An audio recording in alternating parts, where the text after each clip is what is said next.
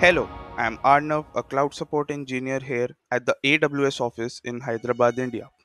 Today, I'm going to show you how to configure Amazon CloudFront to securely serve your content using an alternate domain name over HTTPS. So let's get started. First, we must have an SSL certificate that covers the domain name that you want to add to your distribution. For this tutorial, let's assume that you already have the required certificate issued in AWS Certificate Manager in the US East 1 region. Next, we must attach the SSL certificate to the CloudFront distribution and then add the alternate domain name that we want to use while serving our content. To do that, let's follow these steps. Open the CloudFront console.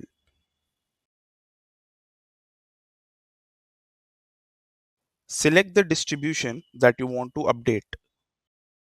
On the General tab, choose Edit.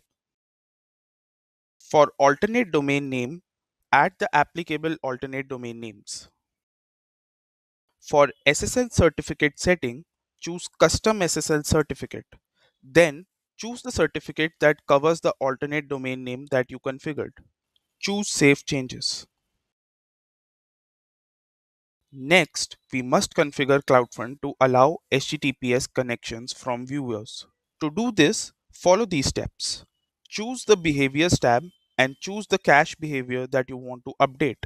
Then choose Edit.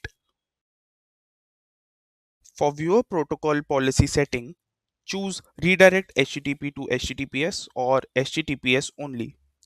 For this tutorial, we will choose Redirect HTTP to HTTPS so that even if a request is made over HTTP protocol, CloudFront will redirect the viewer to use HTTPS.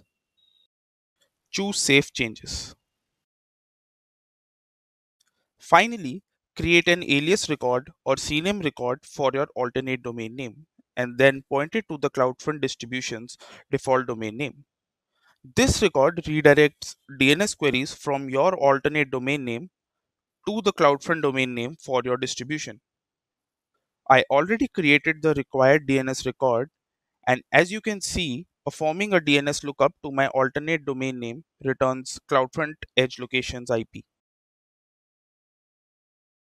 The setup is now complete and we can access our content over HTTPS protocol.